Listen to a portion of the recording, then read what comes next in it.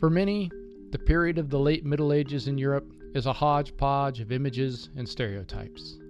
Men in armor riding horses, Byzantine church politics, grinding poverty interspersed with scenes of wealth and feasting, festivals with jesters and knights and all manner of distractions.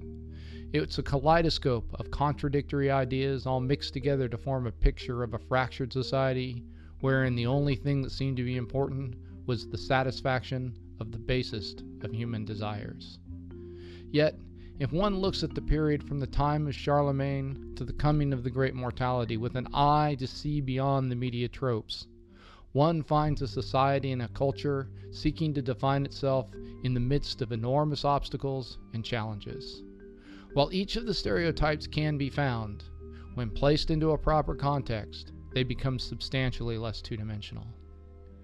This was especially true in the time following the end of the Norman invasions, when the forces that enabled the truncated Carolinian Renaissance were allowed a chance to really establish themselves, leading to changes in the society and culture that would be essential to the coming revolutions of a modern age. Throughout Europe, cities, once targets for pillage by Viking raiders and more ambitious conquering warlords, were given a chance in the relative peace to establish themselves as basis of trade and political power, apart from the feudal system. Merchants and craftsmen, organized in guilds, were able to stabilize trades and produce goods of enduring quality and beauty. Advances in field rotation and agriculture created rising populations that would, in time, feed into the cities and the enterprises located there. Monastic orders would inform the practice of the wider church, often speaking prophetically to its failings and calling it back to its higher and better purpose. Perhaps nothing more fully represents the change in European culture in the period leading up to the Plague Years than the great universities and traditions of scholasticism that dotted the landscape of Europe. In places like Bologna, Oxford, Paris, Valencia, and Padua, scholarship and learning began to uncover and analyze lost documents and new translations with the goal of once again understanding the knowledge of the long lost but never quite forgotten classical world of Greece and Rome. And even when the plague arrived to ravage Europe, overturning or undermining centuries-old ways of thinking about governance, religion, and commerce, many of the universities founded in the 11th and 12th centuries were able to survive and emerge from the crisis mostly intact. More than this, though, the curriculum inherited from the ancient scholars of Rome and enhanced with the writings of Greek and Islamic scholars continued, fully infused with a willingness to engage in inquiry and debate. This reality meant that the students of the universities produced, those steeped in medieval understandings of the nature of humanity and the world it occupied, also carried within their inherited intellectual tradition a tool that would enable them to address the questions and issues of a new age that would arise from the wreckage of a plague-ridden landscape. This tool, the scholastic method of dialectic inquiry, would allow them to challenge the inherited wisdom of their day and suggest new ideas that would set the stage for both a new renaissance and eventually an entire revolution. That tool, though, had to be first forged and hardened. In the late Middle Ages, as once-old knowledge was newly translated, the process of understanding and assimilating it into a new culture, so very different than the one in which it was created, would bring about that institution so unique to the West. In those universities, the men who became masters of arts would create the tool that would change humanity's understanding of the natural world. Hello, and welcome to the Scientific Odyssey.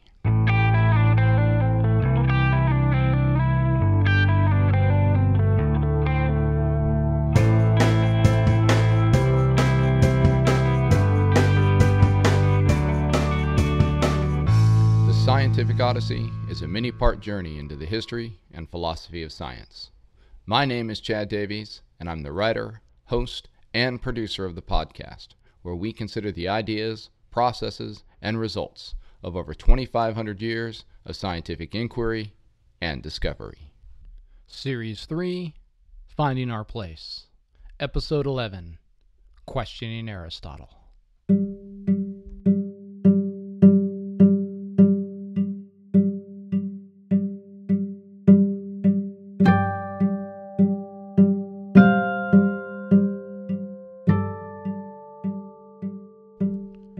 So here we are, back on our voyage of discovering how humanity learned of its place in the cosmos. I hope you enjoyed exploring the island of time as much as I did, but now it's time to once again get under sail and head out into the deeper waters of our narrative. As we set back out, there are a few introductory remarks to be made, I think. First, this episode will be a bit of a transitional one, where we do a lot of setup to understand the context of what is to come. While I will certainly spend some time on the work of various natural philosophers, we need to understand not only what they did, but why they were able to do it. This is a place where I think the larger context of the culture in which their work takes place is very important. Second, there needs to be a bit of a warning as we set out. For many of you, the journey we're about to undertake over the next several episodes, one that will lead us up to and through the scientific revolution, will seem like it should be a familiar one. You might already think that you have maps and charts with good navigational instructions. In narrative terms, you may think that you already know the story, one filled with larger-than-life figures like Copernicus, Galileo, and Newton, and a good versus evil element that defines the players and institutions and their roles profoundly well. It's a story our culture likes to tell, and so it's easy to think that we know it. And to be honest, there was a time when I too shared this narrative. You know the one, with the brave Polish genius who turned the world on its head by placing the sun at the middle and having the earth move. Of a courageous Italian natural philosopher who stood up to an entire church to support that claim with evidence and thus suffered dearly for his timidity to proclaim that truth. The German mathematician who solved the problem of planetary motion with hard work, spectacular insight, and an almost mystical devotion to the seeking of the mind of God. And finally, of course, the English super genius who, with one great work, single-handedly brought together all of physics and sparked a rational movement that would completely change the Western mind. However, as I have studied the maps of the lesser-known but much better-traveled navigators, I've come to learn that this narrative is often incomplete, frequently inaccurate, and in some cases, just plain wrong. So as we travel forward, I hope you won't be too surprised when we veer off the course plotted on the maps one finds in the harbor gift shops. You see, what I've learned is that these maps, they've drawn their coastlines smooth and simple in order to be more understandable, where instead the reality is much more complex, harder to navigate, and infinitely more interesting. Their routes avoid the harder to anticipate currents, the eddies and whirled, where the inexperienced can get trapped, but the seasoned sailor will find an abundance of riches. By now, we're an experienced crew, seasoned by long voyages, and so we'll dare to enter those waters and see what we can discover. Third, some of what we will talk about might become a bit technical. We'll do our best to break things down so as to make them easier to understand, but from time to time, we'll need to refer to some technical language or jargon. Occasionally, we'll have to use the proverbial 1,000 words, as there are no pictures in podcasting. In order to help you through this, there are two things we'll do. When referencing some earlier observation or idea about motion, we'll direct you back to the podcast episode we covered the idea in first, so that if you missed it, you can go back and get caught up. For those who wish to do that before going forward with this episode, you can focus on the non-supplemental pieces in this third series of the show, as they contain the narrative up to this point. Also, when diagrams or simulations might help the listener get a better sense of what's being discussed, we'll post them, or at least link to them, on our website, thescientificodyssey.typepad.com. Okay, with those thoughts in place, let's see if we can set the background for what's to come. In doing this, I will be taking a somewhat controversial historical position that the late Middle Ages and the early years following the plague actually mattered when it comes to understanding and anticipating the scientific revolution of the 16th and 17th centuries. Part of the usual narrative here is that the 12th and 13th centuries were, like earlier periods, mired in ignorance and superstition. Even when conditions improved, the medieval mind was so entrenched in ways of thinking that were hostile to learning in general and natural philosophy in particular that there was no way it could possibly produce anything of values in areas outside the limited religious material approved by a hidebound and inflexible church. What I hope to show you in this episode is that this is really far from the case. Instead, it was during these years that the fundamental ideas and institutions arose, often with the support of the Catholic Church, that set the stage for the great advances in natural philosophy, specifically astronomy and physics, in the 16th and 17th century. This is not a new idea, as it dates to the work of physicist and historian of science Pierre Duhem in the early 1900s. But it does represent a break from the earlier view, expressed most completely by Alexander Koira, that worldviews in these two periods were significantly different. To put this in terms of Kuhn's structure of scientific revolutions, that older narrative claims that the paradigms of the medieval mind and the early modern scientific mind were what was called incommensurate, or, in more common terms, broadly incompatible in terms of the fundamental assumptions about how things worked when trying to understand the natural world. The thinking here is that so different are the worldviews of the Aristotelian 12th century and the Newtonian 17th century that it's unlikely that one could have organically arisen from the other without some sort of significant break in thinking that not only did not require the work of the late medieval scholars, but that explicitly rejected it. If one, however, considers the historical evidence, I think it becomes pretty clear that while the scientific revolution does represent a profoundly new way of imagining the natural world, that picture was not created out of whole cloth. Rather, it incorporated and extended thinking begun in the institutions of learning that had begun to dot the European landscape before the plague and that proliferated after it.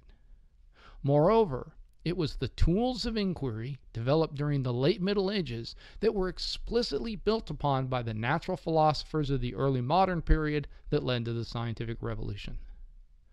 I think the best description of this transition and the essential elements that led to it can be found in the foreword of Edward Grant's book, The Foundation of Modern Science in the Middle Ages, Their Religious, Institutional, and Intellectual Contexts.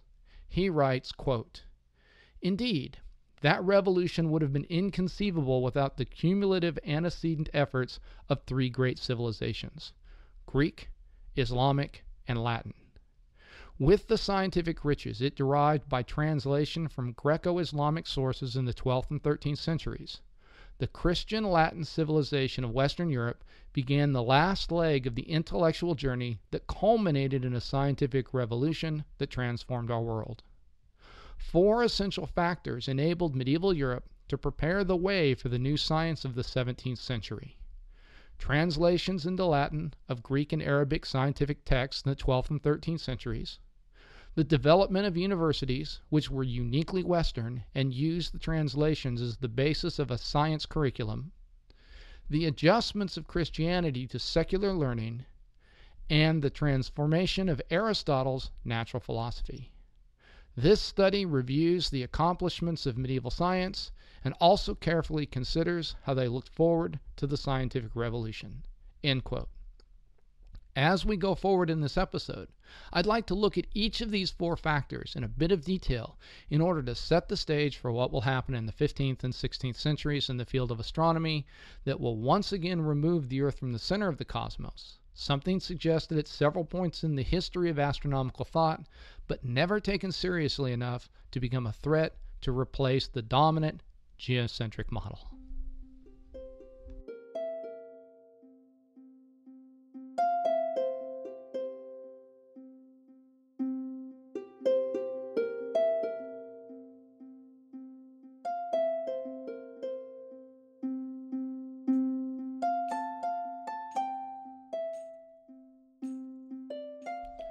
So let's take a look at Grant's 4 points. His first factor is the translation of various sources of ancient scientific material into the lingua franca of Europe at this time, Latin. This, of course, began with men such as Gerard of Cremona, as we discussed in our episode, Astronomy Between the Plagues. When Toledo and its vast library fell to Christian forces in the 11th century, the Islamic translations of the works of Greek antiquity and the copies of the works of many of the scholars of the broad Islamic empires, consisting of Arabic, Persian, Jewish, and Christian writers, began to make their way into the European consciousness. This will ignite the intellectual component of the 12th century Renaissance that will finally begin to lift Europe up out of the mire it had been slogging through for about the last 600 years. Vital to this is the second of Grant's factors, the universities. Arising out of the cathedral schools and monastic training facilities, these institutions were, in some ways, the most lasting legacy of Charlemagne's years as Emperor of the Romans. Those early training and theological institutes would soon adopt the old Greco-Roman liberal arts curriculum centered on the trivium and quadrivium, and then add to these master's programs in theology, law, and medicine. And before we move forward here, a brief note is in order. While we will focus in this series on the field of astronomy, one of the subjects of the quadrivium, it should be said that at least as important in this translation and assimilation process we're discussing, if not more so, were the texts on medicine, especially from the authors of the Arabic tradition. These would be of enormous value as universities began to produce physicians and apothecaries over the next 4 centuries. Unfortunately, we really don't have time, at least at this point, to talk about the cultural and economic forces that gave rise to the universities in any real detail. There are, however, a few things we will note. First, the universities, while arising from the cathedral schools, formed themselves under the guild system prevalent in the urban centers of Europe. This gives them significant economic power due to their ability to boycott, strike, and even leave a city, something that would deprive it of a significant source of revenue. Second, the members of the faculty, while not necessarily active clergy, were afforded clerical status, giving them easier travel and enhanced protections under the law. Most significantly, this exempted them from being tried in civil courts for various offenses against the state, something that would lead to a substantial amount of intellectual autonomy, as the church at this time was often much more tolerant of dissenting thought and opinion than the political institutions. As the university system became established, a divide arose. Those faculty teaching the 7 subjects of the liberal arts became something of a lesser order to those teaching in the master's programs, especially in the field of theology. That was, at least, until the discovery and translation of the sort of documents that we've been mentioning. Almost all of these fell squarely in the liberal arts curriculum, and so there was a leveling within the university faculties and a rush of talent to understand these new translations. Among the most important of these were the writings of Aristotle, and just as importantly, the various commentaries on his work made by scholars of both the later Greek and Islamic traditions. The former commentators had written in an attempt to explain Aristotle to later Roman readers who were often unfamiliar with the early Greek philosophy, while the latter wrote to synthesize his work with the teachings of Muhammad. Perhaps the most influential of these was an Iberian scholar whose name in Latin was Averroes, or as he was more often called, just simply the commentator. As part of the early Islamic attempt to synthesize Aristotle's writings with the religious dictates of the Muslim faith, there was a strong emphasis on including Platonic ideas as a way of softening Aristotle's strongly empirical ideas. Averroes, or Ibn Rushd, as his name was in Arabic, felt that this had corrupted the original intent and meaning of Aristotle's writings. As such, he produced numerous commentaries aimed at correcting this. Even when later translations of Aristotle from the original Greek were made, often resulting in a more accurate text due to the structural and grammatical similarities between Greek and Latin, the commentaries of Averroes were still of great value in attempting to understand what Aristotle was saying, especially as Aristotle had this tendency to become rather vague on topics he hadn't quite worked out completely.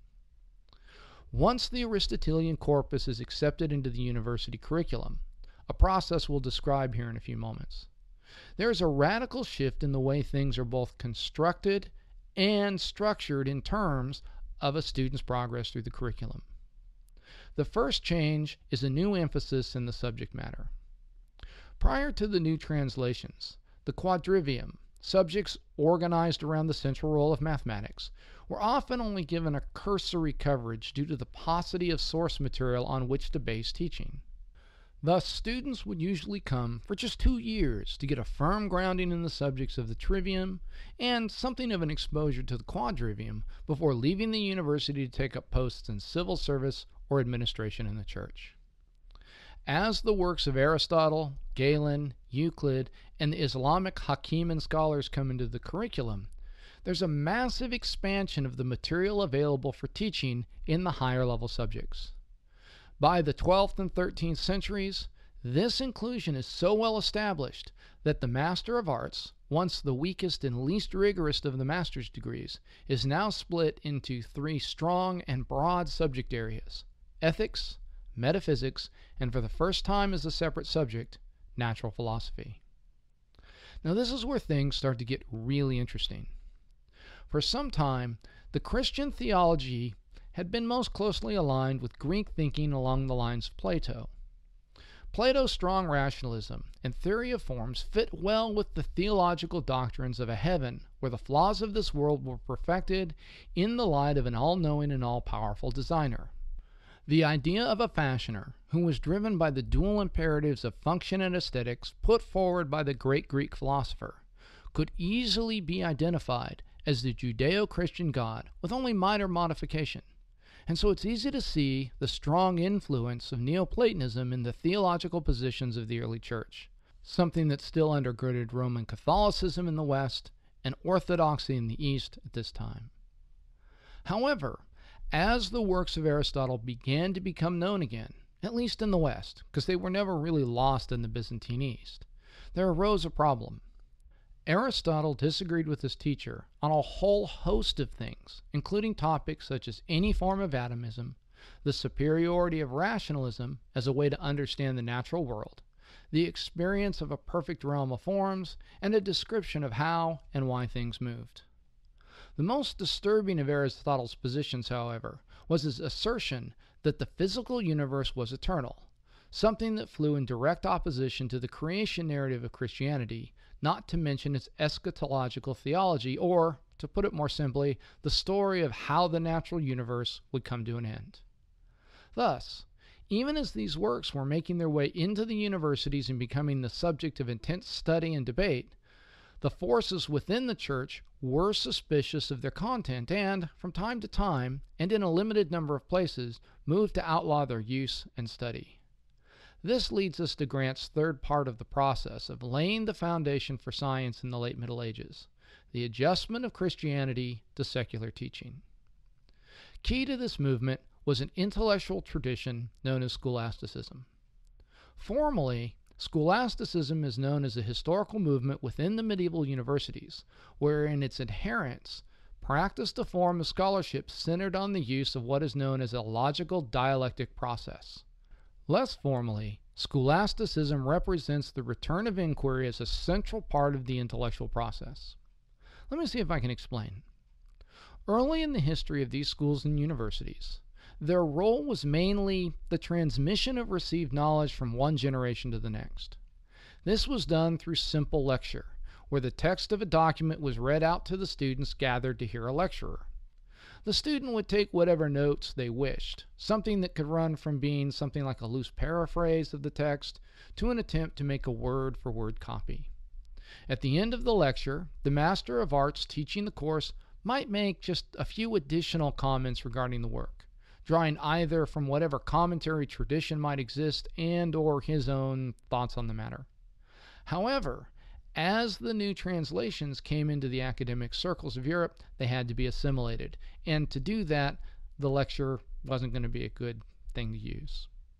Now, this is as good a time as any to address a myth or misconception that's always sort of out there in discussions of these matters. And that myth or misconception is that Christianity was hostile and reactionary to the introduction of any new knowledge and information. This is a view that was originally put forward by the Enlightenment writers, especially those associated with the French Revolution and what followed it, that had as a specific aim the discrediting of a church that they saw, perhaps rightly, as bloated and corrupt, at least in the Ancien regime of France. However, when one examines the historical evidence, it turns out that the case for this position is actually pretty weak. While there are certainly instances of reactionary response to new knowledge, especially following the Protestant Reformation, on the whole, the tradition of Christianity from its founding is one of accommodation and synthesis with non-religious thought of the time. Again, we don't have time to delve into this topic in any real detail, but when one looks at the slow growth of Christianity in the Roman Empire, especially when compared to the extraordinarily rapid expansion of Islam in the 7th and 8th centuries, it becomes clear that Christianity, on the whole, was able to incorporate the ideas of Greek and Roman philosophy into its theological positions as time went on, something it continued to do as the empire fell and it was forced to find a footing in a post-Roman Germanic world.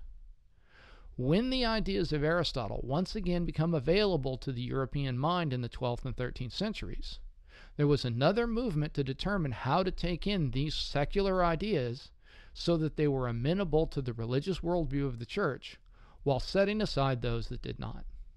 While this process was not without its bumps, it eventually did take place with the blessing of the church.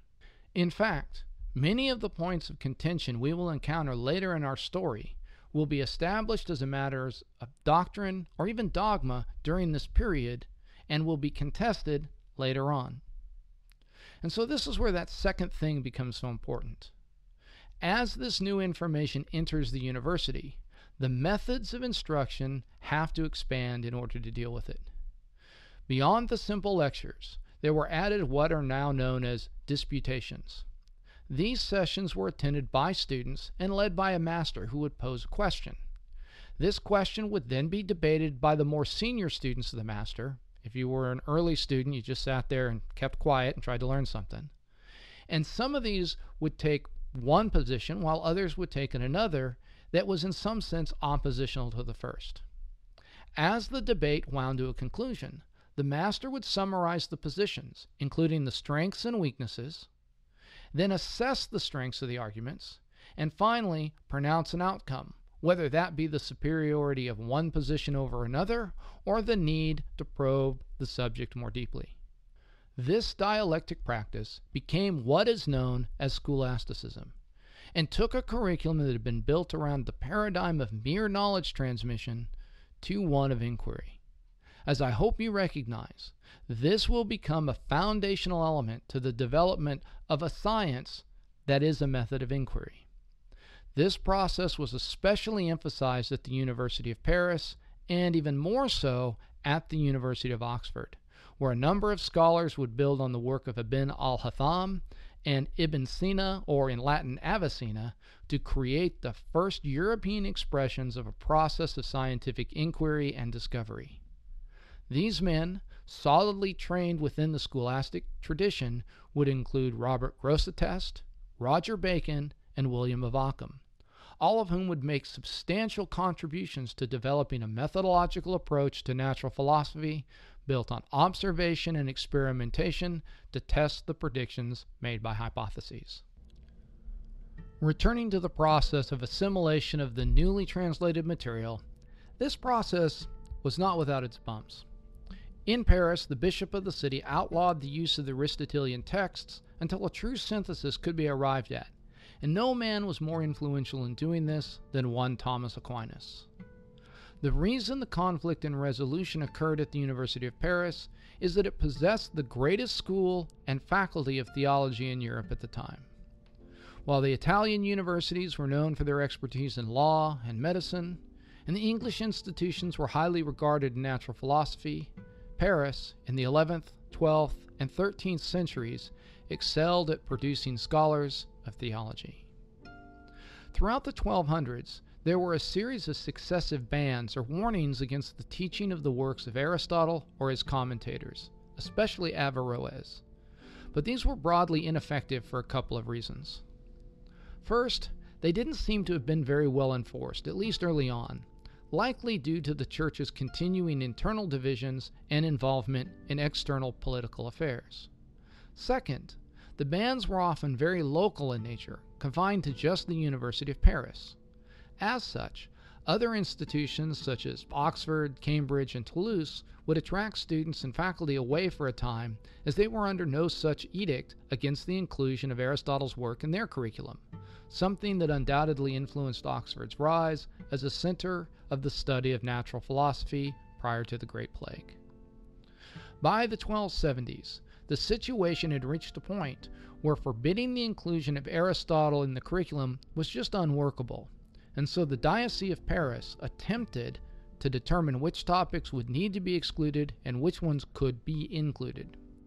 In 1277, a list of 219 forbidden articles or topics was published that included some of Aristotle's work in natural philosophy.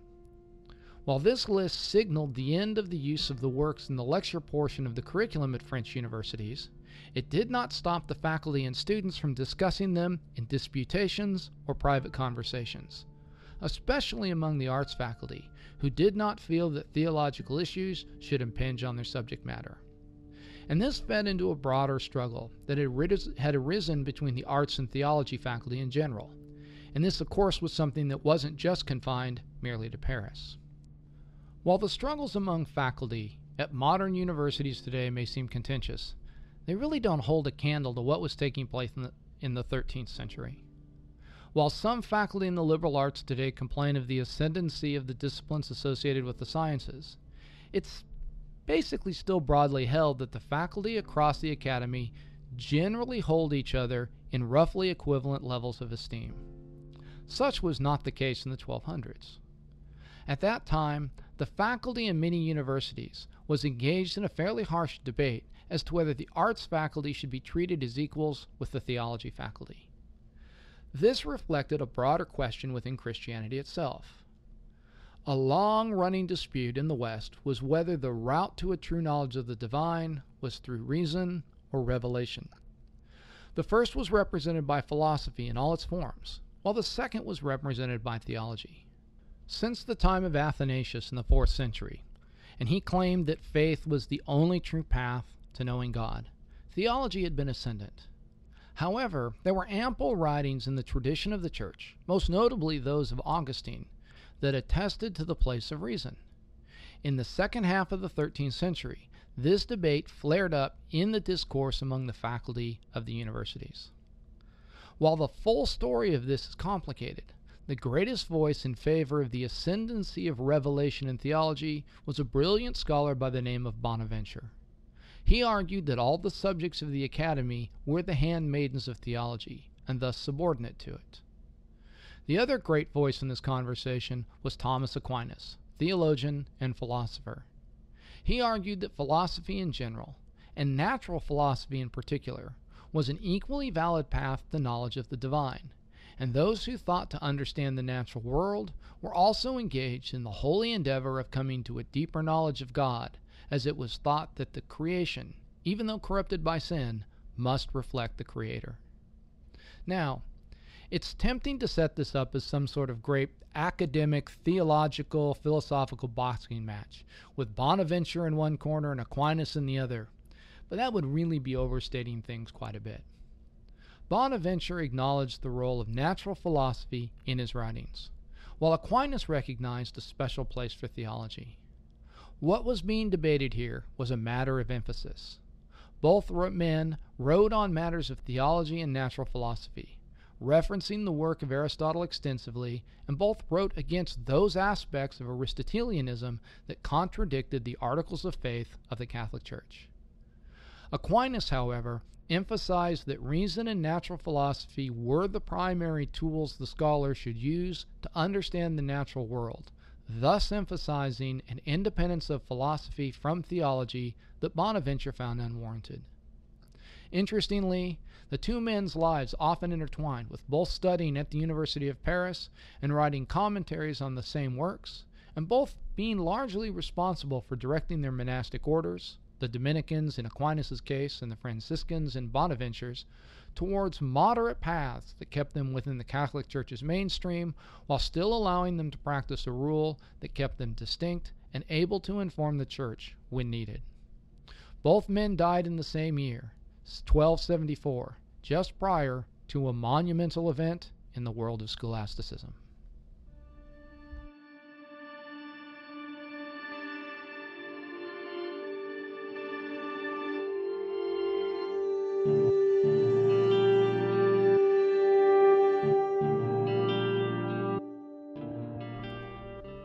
As introduced previously, in 1277, the Bishop of Paris, Etienne Tempier, issued a list of 219 propositions that were not to be taught by the faculty at the university there. This followed a shorter list that had been issued about 7 years earlier. Known as the Condemnations of 1270 and 1277, they were an attempt to rein in the teachings of certain members of the faculty who were known as radical Averroists, for their willingness to entertain certain notions of Aristotle's teachings based on the commentary of Averroes. While there are a number of elements that we could look at here, I would like to focus on just a few of the more important ones in order to give a sense of the discourse and the setup for what is to come. As I mentioned earlier, the biggest issue seems to have been the assertion by Aristotle that the natural universe had to be eternal. In his works, On the Heavens, he states, quote, "The world as a whole was not generated and cannot be destroyed, as some allege, but is unique and eternal, having no beginning or end of its whole life." End quote. So threatening was the statement that there were 27 different arguments made against it. So why so many? Especially since there wasn't really a big push in the culture to consider the idea. Well, there are two reasons, I think. The first is that the topic made for an easy whipping post. Since no one of any authority was going to challenge someone who made an argument against Aristotle on this topic, or really even challenge an argument that sort of has a set of basic assumptions that could be suspect, it was easy to curry favor by showing how Aristotle had to be wrong, even if the argument was weak. The second, and this one is much more consequential, is that there were those in the scholastic community who began to take a critical look at the problem using the scholastic dialectic process and came to the conclusion that perhaps it wasn't so cut and dry as it seemed. The two figures that were best known for this were Boethius of Dacia and Ségur of Brabant, each of whom wrote a work addressing the eternity of the natural universe. Boethius argued that no philosopher, at least on the grounds of natural philosophy, could argue that a first motion had to have come into being. As such, he said one could not argue that the universe would have a specific beginning, and thus, due to this lack of evidence, it was possible that the universe was eternal. Given that there could be no proof determined from the application of reason or evidence for either position, both must be admitted as possibilities. However, as there can be no contradiction between faith and reason, he says that faith must, in the end, carry the argument.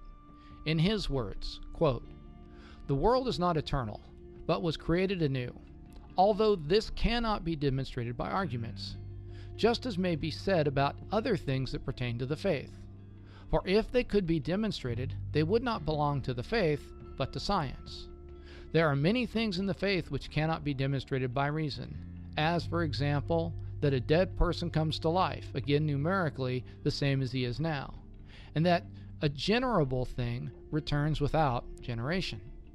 And he who does not believe these things is a heretic, and whoever seeks to know these things by reason is a fool."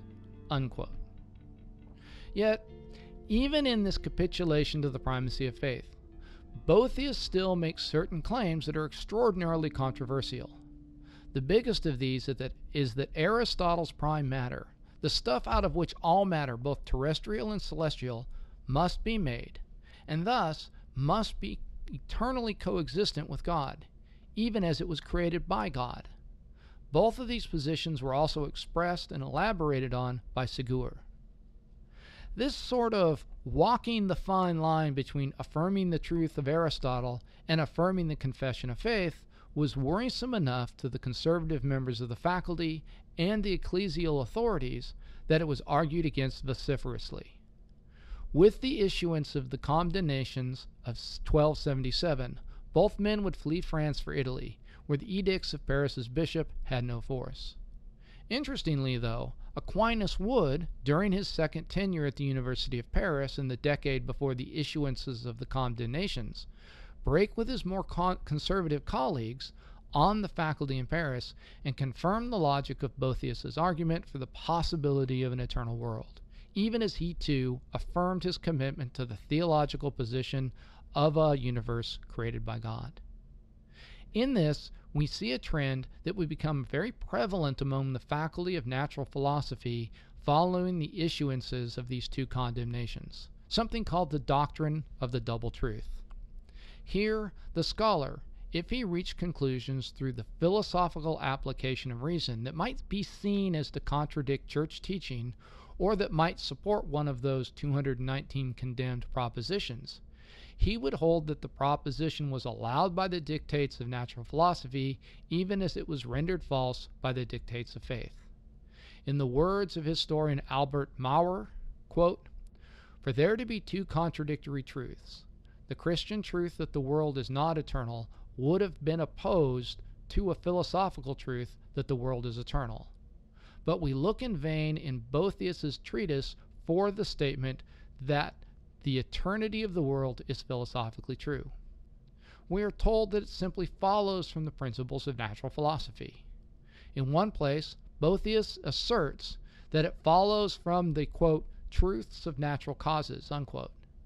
But the conclusion itself is not explicitly said to be true.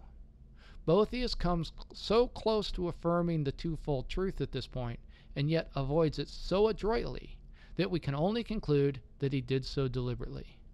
Like Ségur of Brabant, he appears to be very careful not to bring faith and philosophy into open contradiction in the realm of truth.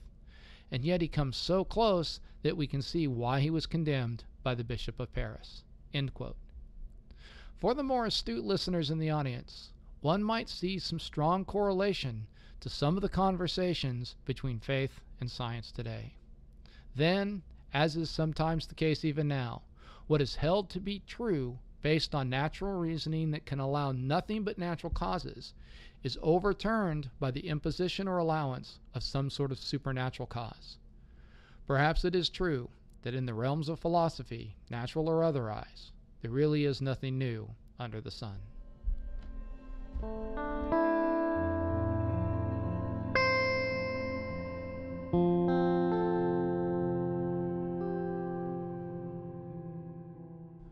One of the other places this sort of thing becomes commonplace is in the question of God's power and its possible limitation.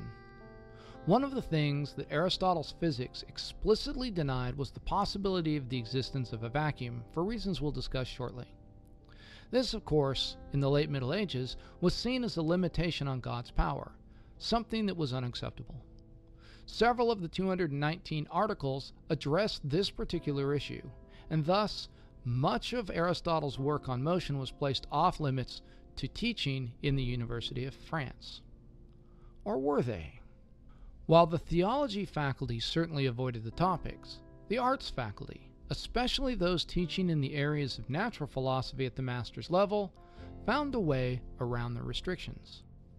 When asserting the possibility of one of the articles that had been condemned, the writer would claim to be, quote-unquote, speaking naturally, as a way to suggest that the arguments being made were only thought to be hypothetical, and thus not abridging the dictate to not discuss things that contradicted the faith.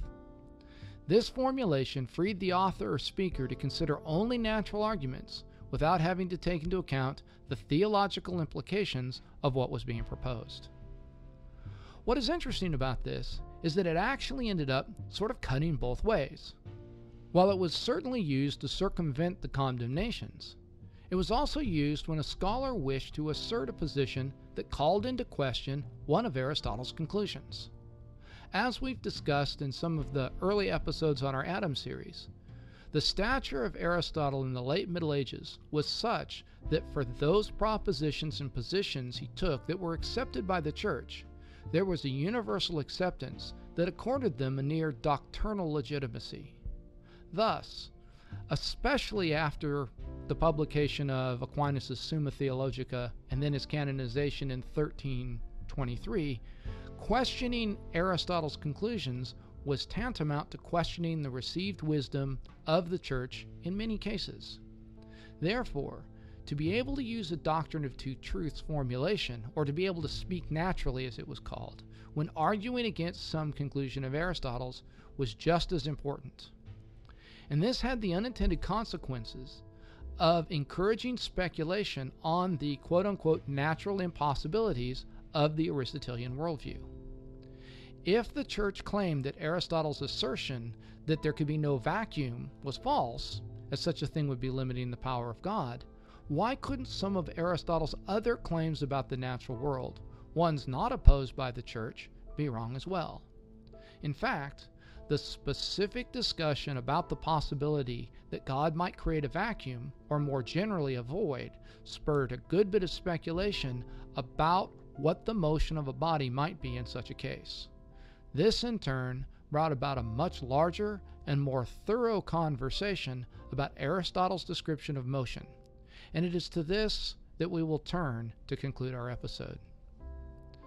As you will recall from an episode earlier in this series, Aristotle had divided the universe into two realms, the terrestrial and the celestial, or sublunary and superlunary in later terms, alluding to the place of the lower terrestrial realm as being within the sphere of the moon.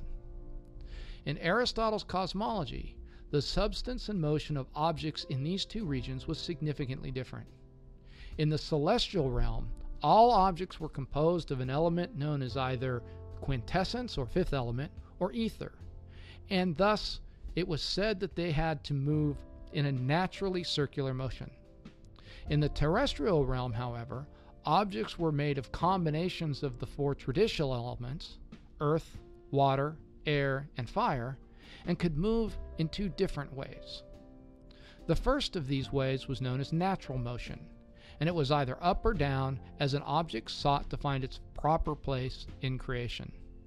Earth fell while fire rose, with water and air assuming positions in between. An object would move naturally according to which element was more predominant in the mixture. The rate of motion or velocity would be determined by how much of the predominant element there was, as well as the density of the medium through which the object traveled. It is here that Aristotle will specifically argue against the existence of a void, as such a thing would allow for an infinitely large velocity, something he found untenable. The other type of motion was known as violent motion, and it occurred when an object was made to move in some way other than straight up or straight down natural motion, such as would be the case for an arrow flying through the air after being fired from a bow, or an object pushed along a tabletop. For this type of motion, Aristotle said that the velocity of the object would be directly proportional to the force F impressed upon it, and inversely proportional to the total resistance R opposing the motion of the body, something that Aristotle said was a combination of some internal property of the body to resist motion and the properties of the medium it was traveling through. If one were to express this mathematically, something that you could do at this point in time because of the Arabic or Islamic invention of algebra, the velocity v would be proportional to F divided by R. So, if one wished to double the velocity of the object in this model, one could either double the applied force or reduce the resistance by half. While this certainly seems plausible for an object being continuously pushed across a tabletop, a question arose as to the flight of an arrow. What exactly impressed the force on the arrow after it left the bow? Aristotle's answer, one that even he acknowledged as being rather unsatisfactory, was to say that as the arrow pushed the air out of the way, the air that filled in behind it would exert some sort of a continuing force on the back of the arrow that kept it moving. So, with this picture in place, what is it that the scholastic natural philosophers of the 13th and 14th century do in their speculation? The first group of this time to question Aristotle's account of violent motion was a group of natural philosophers at Oxford, where, as you will recall, the Condemnations of Paris had not been in effect. As such, the natural philosophers among the arts faculty there were more used to open discourse, both on the merits and weaknesses of the Aristotelian worldview. These men, known as the Oxford Calculators, are known for a variety of contributions during this era, including what is known as the mean value theorem, which, until the recent discovery of Mesopotamian tables that use this method, it was thought that they had actually invented. One of their number, Thomas Bardwardine, pointed out a problem in Aristotle's formulation in a proposal for disputation in 1328. One of the problems with Aristotle's formulation was that according to the relationship he put forward, any amount of impressed force should cause an object to move with some constant velocity. However, as anyone who has ever tried to push a particularly heavy piece of furniture across the floor knows, if you don't push above a certain amount, the furniture just doesn't go anywhere. Now, Aristotle understood this, and so he thought to explain this by saying that if the impressed force F was less than the resistance R, the object wouldn't have any velocity. And of course, that's actually not what the formula says. Bardwardine pointed out that this solution created an arbitrary discontinuity and thus broke the connection between the physical system and its mathematical model in a way that seemed to make no sense. As a solution to this, Bardwardine proposed a geometrical mathematical relationship to replace that of Aristotle's that came to be known as a ratio of ratios. In his new formulation of the equation or law of motion, he said that to have the velocity, you had to take the square root of the ratio of F over R. If one wished to make the velocity 1/3 of its original value, one would take the cube root of that ratio. This would avoid the problem of ever having a physical situation where the force was less than the resistance. Now, this wasn't the only issue that came up with Aristotle's terrestrial physics. As early as the 6th century CE, a Greek commentator, John Philoponus, had raised questions about the role the medium through which an object traveled played in determining the object's motion.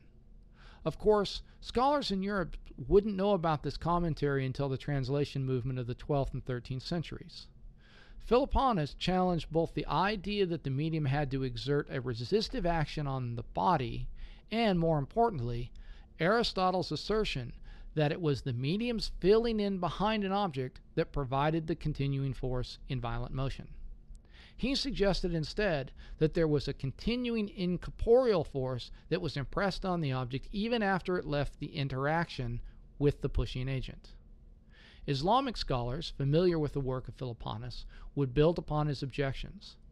The most significant of these was a scholar by the name of Ibn Bajjah, who was known in Europe by his Latinized name Avenpace. He was a resident of Andalusia in the 12th century, and he questioned the role of the medium through which an object traveled, not in this case for violent motion, but instead for the natural motion of a falling body. Aristotle had claimed that the time for an object to fall from a given height was directly proportional to the resistance of the medium through which the object fell, something that's completely reasonable if one observes dropping a coin through air as opposed to dropping it through water. Avenpace argued that this could only be true if the time for an object to travel from one point to another only depended on the resistance of the medium. However, Avenpace pointed out that in the celestial realm, the ether was claimed to have no resistance. Otherwise, the motions of the heavenly bodies would come to a stop. If Aristotle's claim were true, then, the heavenly bodies should require no time to travel between points and thus move instantaneously, something they obviously didn't do. Given that the planets moved with different speeds through the sky and they were moving through the same medium, i.e. the ether, Avenpace was able to assert that not only was the resistance of the medium unessential to determine the rate of motion of a body, but also that the sole function of a medium in the terrestrial realm would be to resist motion as opposed to being the cause of that motion's continuation. Thus, claimed Avempace, if a body was dropped in an environment that lacked a medium, i.e. a void, it would fall with a maximum natural speed, as opposed to the infinite speed Aristotle suggested it would, and that would only be reduced by the presence of an intervening medium. This argument, transmitted to the universities of Europe through the commentaries of Averroes, was a powerful rebuttal to parts of Aristotle's picture of motion, especially in the terrestrial realm. While Avempace, or at least Averroes, by including Avempace's work in his commentaries, never suggested how a natural philosopher might make measurements of these motions, they did enter into the scholastic dialogue and were included in works by Aquinas on the subject of terrestrial motion. Bardwardine and his fellow Oxford calculators would build on this argument to reconsider natural motion in order to bring it into the picture of motion associated with violent motion. If objects fell or rose naturally, why wouldn't they, too, follow the velocity as proportional to force over resistance relationship? The answer of the calculators was that naturally moving objects do follow this relationship, but that Aristotle's explanation of what caused the motion had to be changed. If you will recall, Aristotle said that the predominant element determined the direction of motion and that the speed was determined by the resistance of the medium. Since that was now called into question, Bardwardine and others said that what was needed was a new way to calculate the forces that led to the motion, as well as the resistance that opposed it. They suggested that what was needed was a ratio of the downward elements of earth and water to the upward elements of air and fire. By taking this ratio and using it in the same way as was done in the violent motion case, one could calculate the resulting velocity for an object that fell or rose, even in a vacuum. Moreover, it could be shown that objects with different weights would fall with the same velocity if they were made of the same ratio of heavy versus light elements.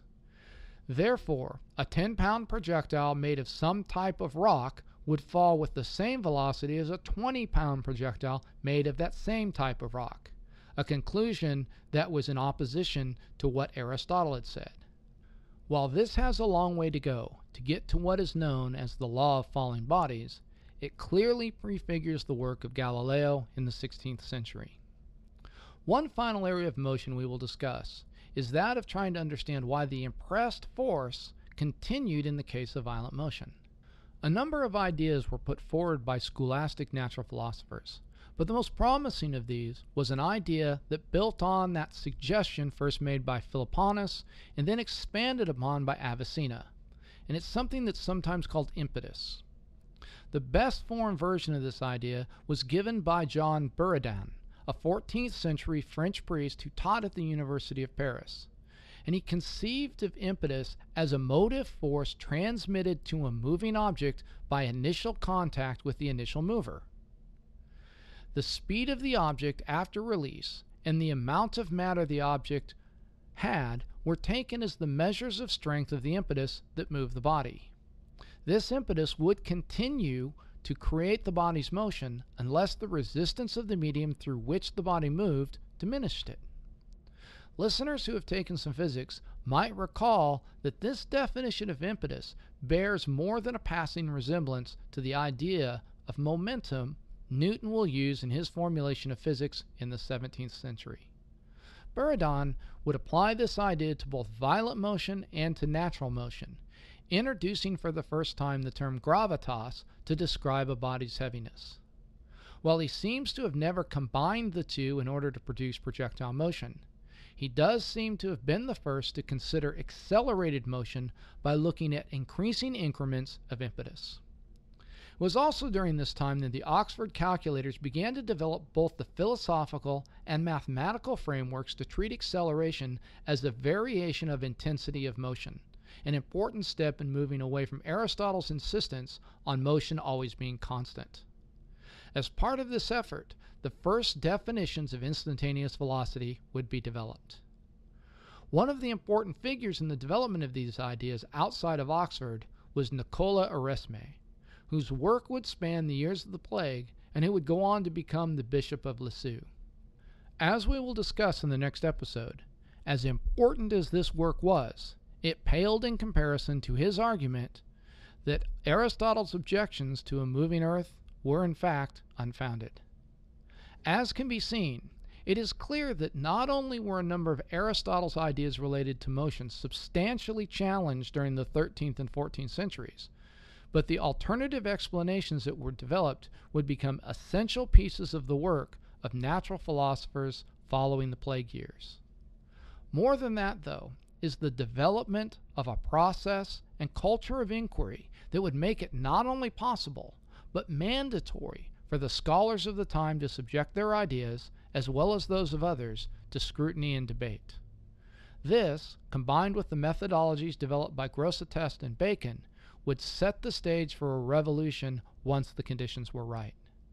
The force that would set in motion the circumstances that would create those conditions was, at the very time the Oxford calculators were considering motion, Buridan was proposing impetus, and Bacon was writing about how to do science, emerging from the rodent populations of the Asian steppes.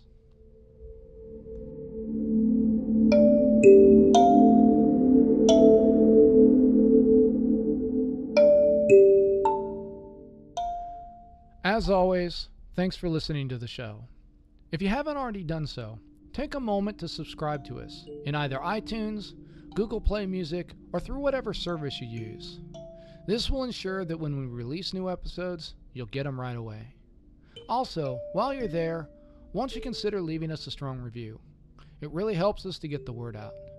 Also, if you enjoy the music we use on the podcast, take a minute to head over to session.blue and listen to the other compositions of the Blue Dot Sessions. I think you'll find they're really fantastic, and they create just a wonderful, wonderful atmosphere if you're doing some work in the office or around home.